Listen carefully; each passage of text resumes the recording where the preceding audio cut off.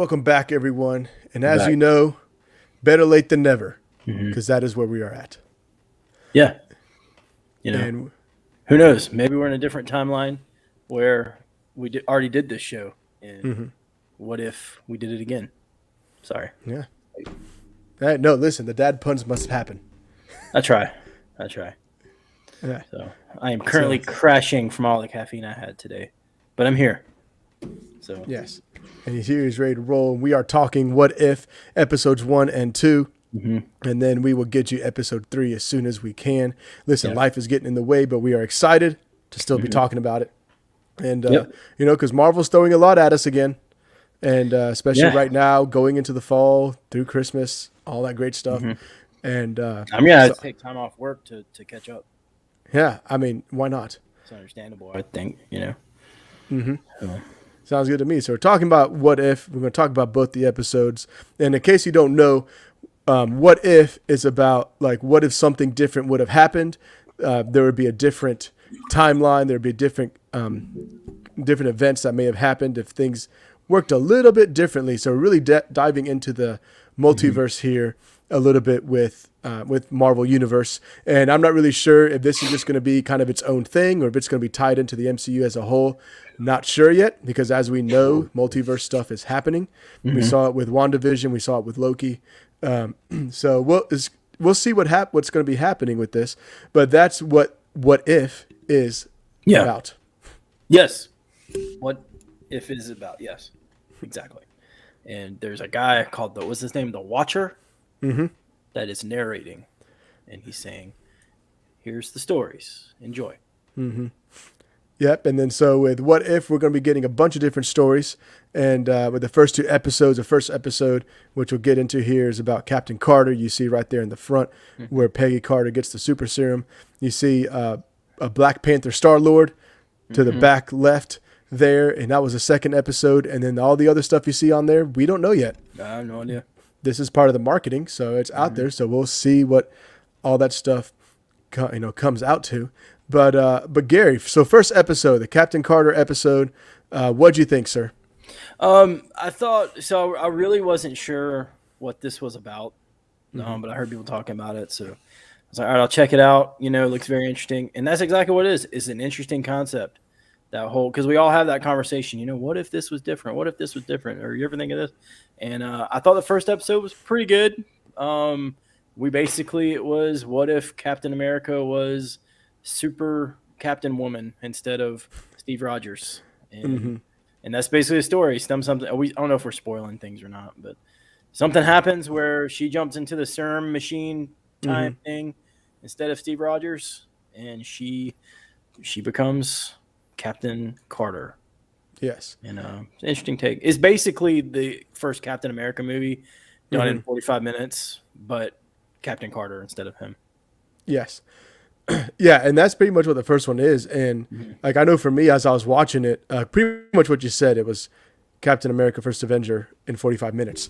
And that's the part that kind of got me like, I really hope all of these episodes aren't like this, because it's just kind of like, man, I just, like, if that's all it is, we're just going to swap characters and then just retell the story again. I'm like, that doesn't sound too fun. You know, and I mean, they did do one thing that was pretty cool. Obviously, if it's Captain Carter, it's not Steve Rogers. What happens to Steve Rogers? I will say they did something that I thought was pretty clever with him. However, the excuse they had for why Peggy Carter became Captain Carter, I thought was extremely weak. Yeah. Pretty lame when it comes down to it. It was. And I was just like, really? So really because of that decision, she becomes Captain Carter when it still could have easily been Steve Rogers. It just didn't, like, that just didn't work for me. I didn't like it. But I will say what got me to episode 2, though, is because the animation I really liked. It's very well done. Yeah. And I what I liked is just that it feels like you're watching a comic book, which, of course, Spider-Man Into the Spider-Verse was the first one that really did that well. Now, this doesn't look like that, but it's similar in tone. They definitely have their own style, but similar in tone. So I was like, listen, animation alone, I'm going to keep watching this before, you know, because plus I also have a 2-episode limit. You got to impress me in 2 episodes or else I'm out on your TV show. And so also on principle. But the animation was good. I mean, the story was good, but it was already told before. And that's kind of what I thought of the first episode. Yeah, pretty much. The thing that's what you said. The thing that saved this episode for me was what the decision they make with Steve Rogers, what he gets to do. I thought was pretty cool. But you're right, and it's not. I didn't even think about it when we were at lunch the other day, and I was like, "Yeah, I thought it was pretty good." And you told me about how she, you reminded me of how she got the serum, and I was like, "Oh yeah, this episode kind of sucks, huh?" Yeah. It really does change the whole thing, but and I really hope this episode, this episode makes me hope that this is just a standalone, legit what if, and we don't get to see. I don't need to see a Captain Carter movie. Even though I thought she's, Captain Carter's fine. I thought he's better than Captain Marvel. But, yeah, that's for sure. I'd rather see her than Captain Marvel. So yeah, yeah. No, I mean, Peggy Carter's always been an awesome character, and then having her have the serum, I guess that's my thing. Is I wish they had a better excuse. Yeah, it wasn't for her to. Yeah, it wasn't her at all. It was the reason why she got the serum. I thought was lame. So therefore, it kind of made it well, her existence as Captain Carter's kind of lame. That's what it was. It wasn't her, but she was still the character. She was still awesome, and the actress, I forget her name, that plays her voiced her in this. And so it still was very well done. It just that and mixed in with it was pretty much Captain America First Avenger. I mean, look at this. I mean, it's literally the same exact shot from the movie. They just switched out her. There were some really good stuff with Howard Stark too. Yeah. As he claims he's just a guy that presses buttons. Thought that was funny. They kept referring back to that. So. Yeah. And the whole underlying thing is, she's a woman in the 40s, and they treat her as such. And there's a few times they say you're lucky to even be in the room, and that's the whole message of this episode. Right. And which even then it's we still already saw that story play out in Captain America First Avenger. Yeah. And in the if you watch the Peggy Carter miniseries, we've already saw that story play out. I forgot that's why it was a show. Yeah. Agent Carter, I forgot about that. Yeah, I think it was 6 episodes or so, 7. I can't remember. It wasn't much, but yeah. So it's you already kind of saw that storyline, her proving herself, happening. And so when we already saw that story play out, with her without the super serum, is then what did the super serum really add to her character? And that's why I was kind of then that's why I wish they would have had a better reason on why she got the serum. Because then I felt like it would have at least added why she's doing everything she's doing. Yep. So that's where. So as you said, I mean, in the first episode's kind of short too. So I guess that's kind of where we're at with that one. Yeah, it's one of those things I came away from. It was okay, that was fine. It was a nice little thing to watch, but it wasn't oh my gosh, awesome. Yeah. Yeah, and maybe if you guys watch it, maybe you guys will feel the same way as you guys are watching. Maybe go back and you're oh yeah, okay, I see what Efren Gary's talking about. It was fine. You can definitely tell it was the pilot, right? The show's starter. Yeah. Hey, look at the cool stuff we can do, and look how pretty it looks. But we'll dig into the next stuff in the next episode, which they did. The second episode was what if T'Challa was kidnapped by the Ravagers, and he became Star-Lord. Yeah. And I thought that reasoning on why he got captured, why he became Star-Lord, actually made a lot more sense because you know more about the other characters involved. And I did like that. I thought that was pretty cool.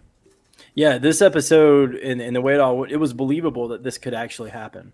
And he makes one decision as a kid, and he gets mistaken for Peter Quill. And hilarious stuff ensues, and he literally, the whole what if of this changes everything. And it creates some really hilarious and interesting moments. Yes. This was while the first episode was I thought this was a great episode. This was very good, very entertaining. Yes, it really was. And then what you said, how this changed everything. This is the kind of what if I expected. These events happened and look how much changed, right? With the first episode, it was again, nothing really changed. You just kind of, okay, it's not Steve Rogers, it's Peggy Carter. And it's okay. That to me was kind of a waste. They could have done better. This one, I thought they hit it out of the park with that. Everything changes. I mean, even the guy he's punching right there, I mean, that's the Collector. Yeah. The Collector's huge. He's this big, underbelly crime lord now because he's a big bad, pretty much. Yeah, he's a big bad. And what he has done, what T'Challa has done with the Ravagers and so many other things, like you do see like, wow, because of his ideals and how he was brought up, in Wakanda, he brought that to the Ravagers and brought this sense of family, which was really cool. Well, he's a how he changed everything. Yeah. Yeah, he's a peacemaker. And that's where and you look at the difference between him and Peter Quill. And I'm a huge fan. I love Guardians of the Galaxy, my favorite non-Avengers Marvel movie, but Peter Quill is a shoot first, ask questions later type of guy. So he brings chaos with him where, he is the opposite of that. He brings peace, Yep. And so you see the ramifications of both. Yeah. And then speaking of peace, I mean, and this is where like, maybe I think you're right, Gary, where this is probably just kind of a one-off, like, hey, we're just giving you this for fun to hold you over till Shang-Chi comes out. Because of this right here, because again, it changes everything.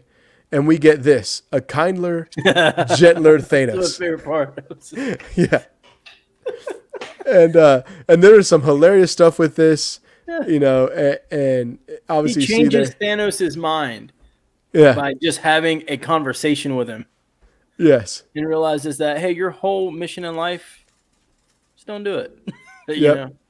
Yeah, and then like Nebula's changed, like Drax has changed. I mean, there's just so much. And this is how, to me, when I first saw What If advertised, I'm like, this is what I expected. Yeah. Was this kind of ramifications of a change of different characters, of things kind of worked out differently, how the universe would be different. And so obviously because of this happening, there is no Infinity War. Yeah. Yeah. And again, this isn't this, like, I don't feel bad talking about this because this isn't the point of the show. Like, this isn't the plot. This is just a little mini side thing. And you can still enjoy it because there's a lot they do with this and with Thanos that's really fun, and you really need to go watch it and enjoy it. Really is. But, like, just the ramifications is, like, because of this one mistake of picking up the wrong kid and the fact that he was out, because of a decision he made to be kidnapped, look at how this changed the universe. And so I was like, this is what I was looking for. And it's interesting because, like, oh my gosh, Michael, his name escapes me. Rooker, right? Michael Rooker. What is his name in the movie? They kidnapped. Anyway. Oh yeah. The character you see him turn into in Guardians of the Galaxy Volume 2, he's already there in this episode. Like he has, that's his son to him. Yondu. Yeah. I can't believe I was, which he's an awesome character anyway, and he's just even better. He's great in this, and if you like Guardians of the Galaxy, you'll love this episode, and you like Black Panther, Yeah, and it was great, and so these two definitely got me on board. I can't wait to watch the third one. I will be watching it tonight. Or tomorrow, either way, because we got a review to do. But we will be watching. I'm looking forward to the third one. I heard the third one is pretty good. They take this What If even further, so I thought it was. I hear it's good, so hopefully it truly is. But this is more of what we. Yeah, and this is more of what I expect out of What If, and I'm with you. This needs to be its own one-off. Here's something for fun. Yeah. To enjoy. Don't tie it to the MCU because there's a lot of ramifications of it. But especially with that second episode, it was worth the 30-minute watch or whatever it was. Very watchable. Check it out. Yeah.